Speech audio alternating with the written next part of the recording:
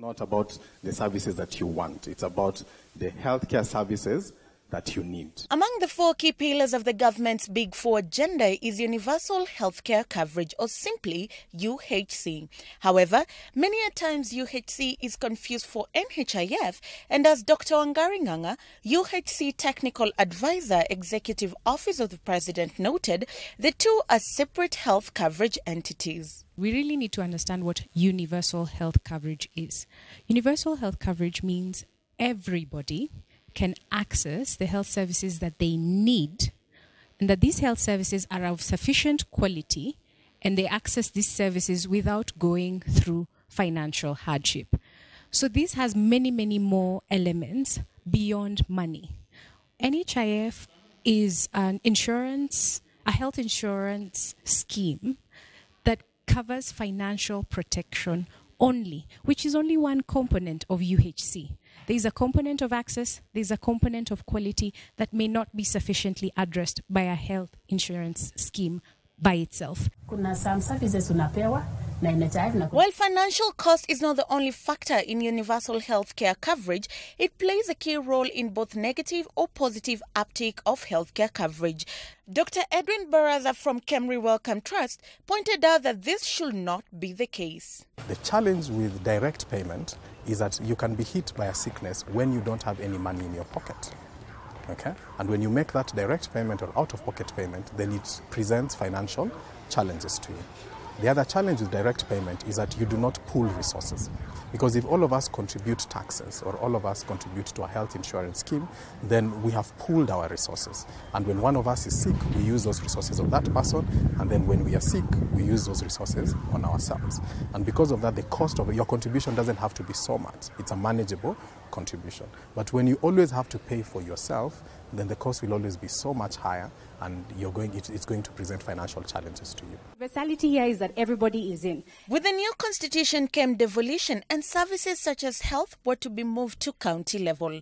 This was in a bid to improve health services at grassroots level, but that has not been the case, as Dr. Wangari noted. To a large extent, at the beginning of devolution, this is exactly what we saw. We saw an increase in health workers. We saw an increase in ratio of health workers to population. We saw an increase in distribution of health commodities. We saw governance at the local level. This happened. But must remember that there is the PFM Act that regulates that the health budget must be structured in a 30-70 proportion, where 30 goes to development and 70 goes towards recurrent expenditure. So then, therefore, the resource budget, the resource envelope for recurrent expenditure is actually constrained. So you can only increase, for example, health workers to a certain extent.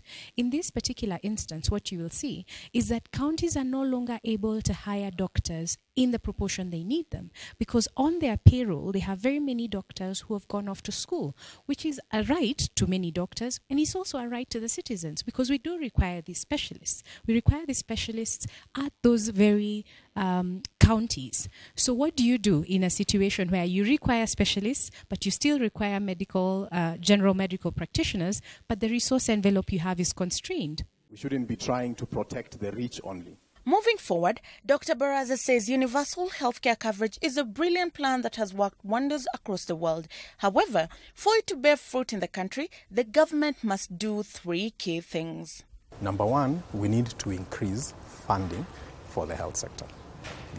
When you look at benchmarks that have been proposed, it has been proposed that the government should spend at least, government expenditure on health should at least be 5% of its GDP. In Kenya right now, we are doing 2.2%.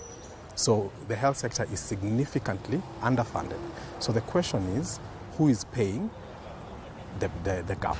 That gap is paid by Kenyans out of pocket and other mechanisms. But the Kenyan health sector is predominantly, or rather significantly, reliant on out-of-pocket payments. The second one is that we have to move away from voluntary contributions.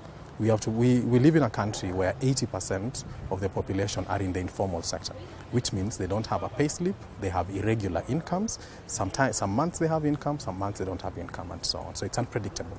Then only 20% of the country has, or the people that are employed has, a pay slip. So what does that mean? It means that, for example, if you ask people to pay insurance, it's only the 20% that will pay in a mandatory way.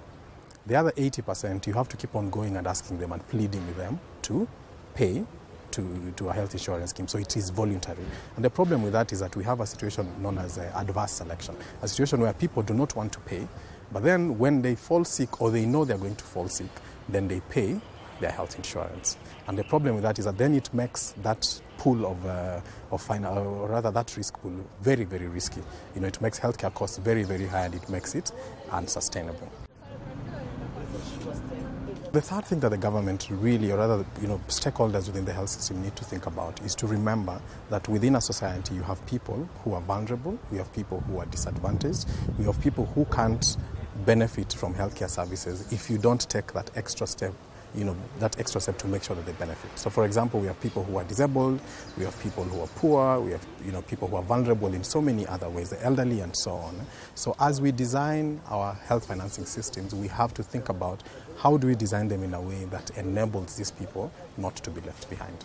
In health economics, we have this struggle. Health continues to be a key sector that the country continues to grapple with in terms of inadequate personnel, proper tools of practice and finance. Equity might not cure all these diseases, but would be a solid place to start.